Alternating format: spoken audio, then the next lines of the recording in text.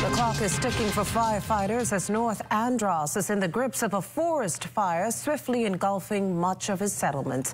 With flames spreading rapidly, officers and volunteers are battling against limited resources and shifting winds to contain the days-old blaze. This as the area representative tells our Devontae Hanna an appeal has been made for more equipment to be transferred to the island to wrestle what he describes as the worst forest fire spread ever seen in Andros.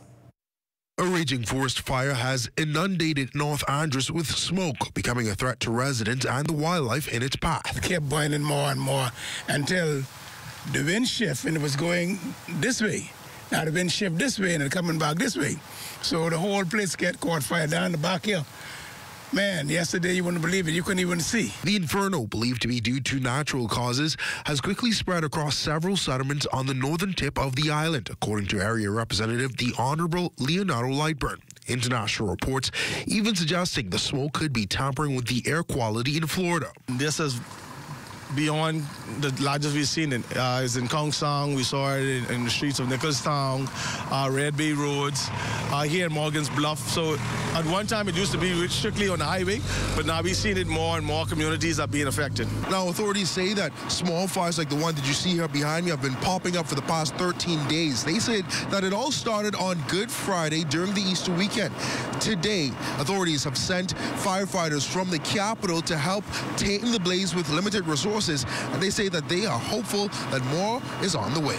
We've spoken with the Commissioner of Police, and then he's going to assess what's happening on the ground to his officers here, and we let him know that we need to send more trucks, or perhaps if we could have the situation mediated as soon as possible. With just one fire truck, firefighters and community volunteers have quickly sprung into action to contain the blaze, and despite reports of evacuations, Island Administrator Beverly Larimore and Police Chief Bradby Stiles says it's nothing North Androsians haven't dealt with before. Some persons are just saying, okay, it's a forest fire. Some persons whose houses are being impacted are a little worried. The members in this community who rose to the occasion, because anytime the fire threatened one of the homes or any other property, the persons who have heavy equipment, tractors, they came out and they cleared around the property to make sure create that fire break. With no injuries, loss of life, or property damage, Assistant Superintendent Alexander Kemp charged the way forward.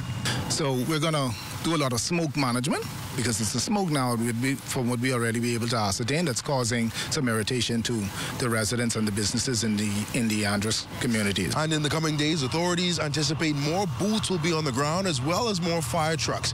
But for now, firefighters on the ground are doing the best they can. From Morgan's Bluff for the Bahamas Tonight, I'm Devontae Hanna. Hello, everyone. I'm Fern Carey. Thank you for watching our YouTube page. Be sure to like, comment, and subscribe for all things 7S.